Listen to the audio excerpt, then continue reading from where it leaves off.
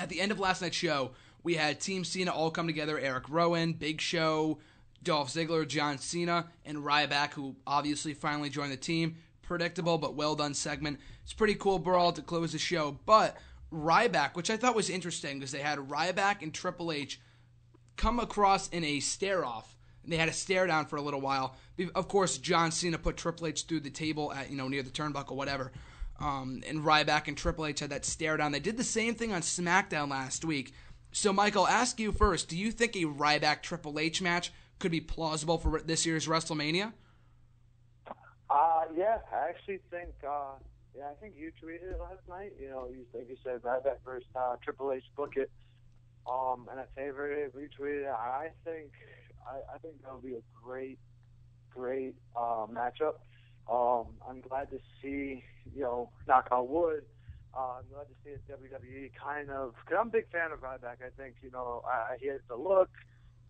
He does have the personality. He needs to work on his mic skills a little bit, but I think he's a total package. And I think that they dropped the ball with him his first time around, especially losing WrestleMania to Mark Henry was kind of like the straw that broke the camel's back, so to say. So I think, a WrestleMania matchup and a win against Triple H would do wonders for his career. I think it would be great. So hopefully, like I said, knock on wood, they don't drop the ball with the face Ryback this time. But I think definitely something that they're teasing. They're keeping that door open. Like you said, on SmackDown, they kind of teased it, and they teased it last night. It's kind of like he's kind of replaced Roman Reigns. You would have thought that Roman Reigns would have faced Triple H. They had that stare down a few times. But, if things go how they're saying they'll go, Reigns will get Lesnar, and I think Ryback for Triple H definitely be a great matchup. You bring up a great point in the Roman Reigns and Triple H stare down, because I was thinking about this the other day, that we had that stare down between Roman Reigns and Triple H on many of occasions, and it never led to anything. Would it have had Roman Reigns not gotten injured? Maybe. I'm not really sure. We can never really tell. But just because they had the stare down doesn't mean it's going to happen, so I'm just kind of predicting here. I'm just kind of a dream booking, I guess, fantasy booking here. So, I mean, is it possible? Maybe if they can continue to build up Ryback. I would love to see it for one thing because I think it's something new for Triple H. It would beat the hell out of seeing Triple H and Batista face each other again. I don't really want to see them face each other again. We've seen that before. Same thing with John Cena and Triple H. We've seen it a million times. I don't want to see that. So Ryback and Triple H would at least be something new. But it's funny to think that Ryback was on the roster beating, Bo Dallas like a month ago, and now he's like in the main event of Raw, SmackDown, Survivor Series, whatever. So it's going to be interesting to see whether they continue to do right by the Ryback character and building him up as a threat to Triple H and maybe do that at WrestleMania. I'm not really sure, but I, for one, would like to see it. RJ, I want to get your thoughts on it. You're not the biggest Ryback fan, but could you see that happening at WrestleMania 31?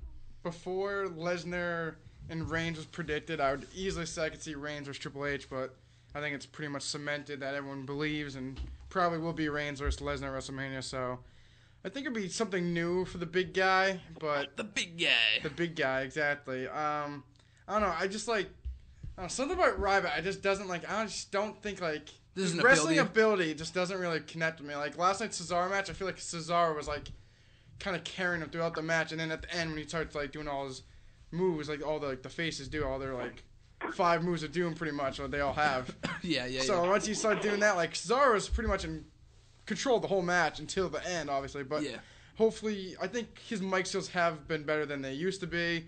I like the big guy whole persona. I think it's kind of funny last night when Cena was like, "What's up, big man?" He goes, "It's the big guy."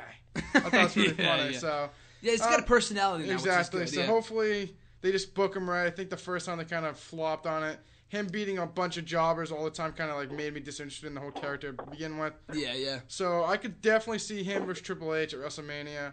I think this year has, if all the guys come back, they have a bunch of matches they can make, a bunch of fancy bookings. I could see so many matches I'm just thinking of right now. Yeah, we talked about a couple months ago that we could see Rock versus Triple H at WrestleMania. And that might still happen. We never know. But if Rock doesn't come back and that match does not happen, I could see Ryback Triple H at WrestleMania. I could see. I'm just thinking of the matches right now. I can see so many. Triple H and Roman, Ryback and Roman. Yeah, like I said before, I would say Triple H and Ryback and Roman. I think if it's gonna be him, if anyone's beating Lesnar, it better be Reigns.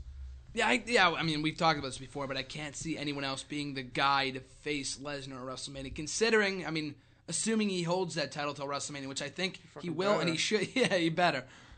Even though he's not on TV right now, that's another issue for another day. I don't blame him.